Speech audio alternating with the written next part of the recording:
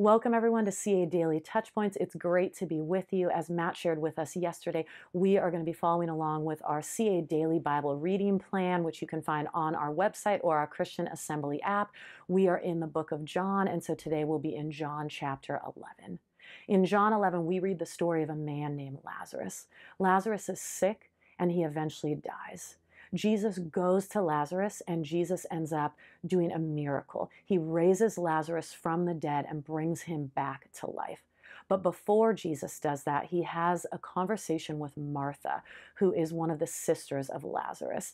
And we pick up in verse 25 a part of this conversation. Jesus said to her, "I am the resurrection and the life.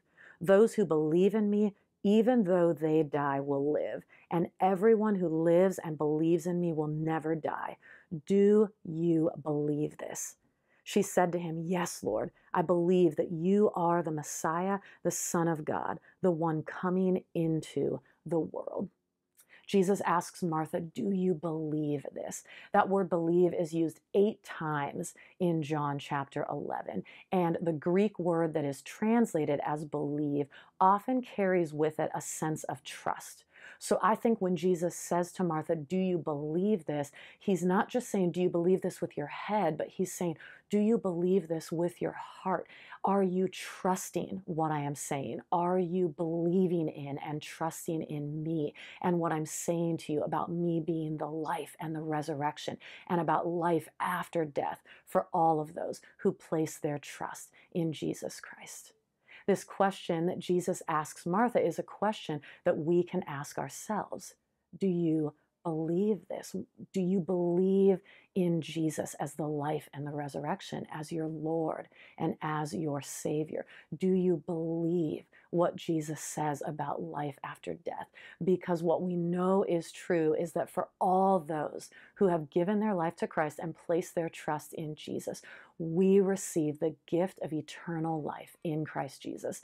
Death and sickness are not the end of our story for those who are in Christ, because we have eternal life in Christ Jesus. And that is good news. That is great news. You guys, we're living in a really crazy time right now, a really interesting time. And it would be easy to place our hope or our trust or our belief in other things or people or research or medicine or whatever it is. And the truth is, our ultimate hope is not found in this world.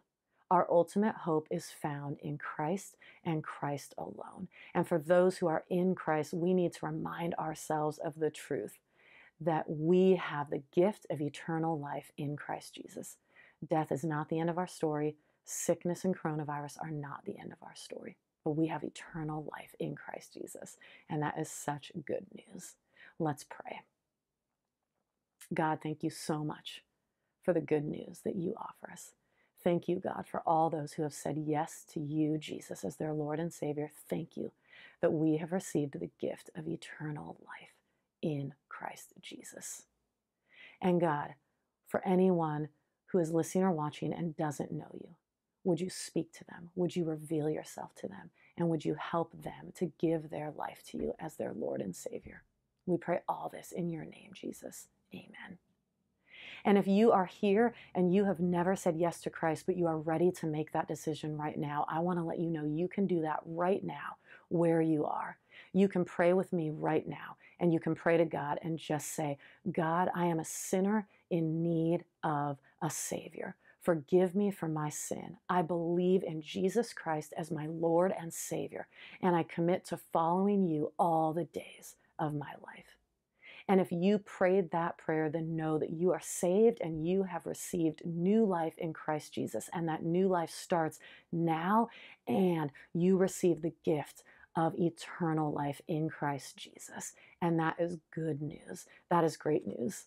If you made the decision to follow Jesus for the first time, we would love to chat with you. Please DM us, and one of our pastors would love to follow up with you.